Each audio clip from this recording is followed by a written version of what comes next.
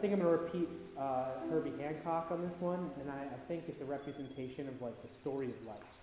It represents every aspect of living. It represents sadness, it represents happiness, betrayal, tribalism, individuality. So everything that is expressed through life is expressed through music. So that's what I think music is. Music equals life.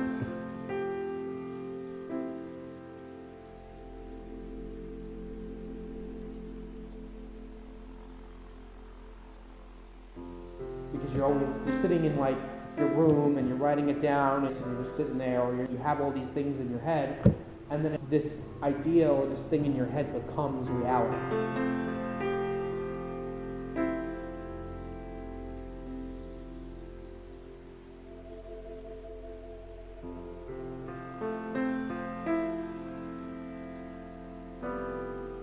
I used to get very frustrated, but sometimes I allow the mistakes to really, it can improve the music. Like if you hit a note that you didn't mean to hit, it can change the music in an interesting way. And you can use that mistake to like really do something cool, something you didn't expect. And it can create like a moment that's like unforgettable. I've tried to take that mindset and not worry about the mistakes.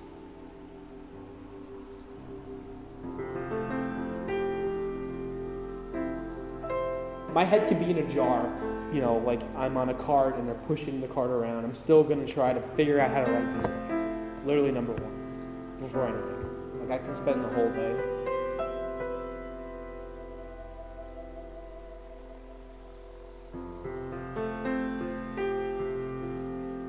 I remember when I played with my old band the first time.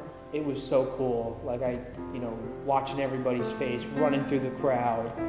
It's so memorable and so cool, and we really, it really culminated into something really awesome.